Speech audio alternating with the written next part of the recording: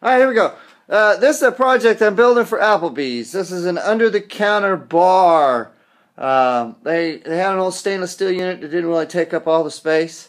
And this is the bar under thing I built for them. It's going to fit in up, if I can't stand over here. There we go. It's a little better. It's going to fit up underneath the end of the bar. It's 36 inches wide, 45's off, and I'm really hoping that it fits. I think it looks pretty good. It's going into Applebee's in Rocky Mountain, North Carolina. So Dumbass is going to put some of his own work into a business in North Carolina. So hopefully they'll benefit from it and they'll enjoy it. And hopefully it'll be a nice addition to their bar. I think it looks pretty good. It's 2 layers.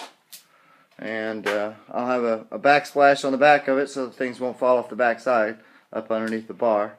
And I'm going to use that whiteboard over there. And but anyhow, that's the dumbass at work.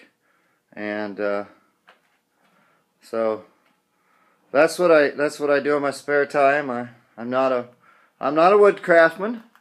I'm not a plumber. I'm not an electrician. I'm not a handyman. I'm a chef by trade who has a hell of a lot of tools and the desire to fill my pockets with money. So anyhow, that's some of the dumbass's work. I hope you like it. It looks pretty nice. It really does. It's kind of bad lighting in here. There's kind of a shot of the back sides of it. Nobody will ever see the back side, so it'll be all up underneath the bar. It's all made out of 3/4 inch pine plywood. And I didn't stain it or anything. I just sanded it all smooth and varnished it and sealed it and varnished it really good. Several, like 12 coats of varnish.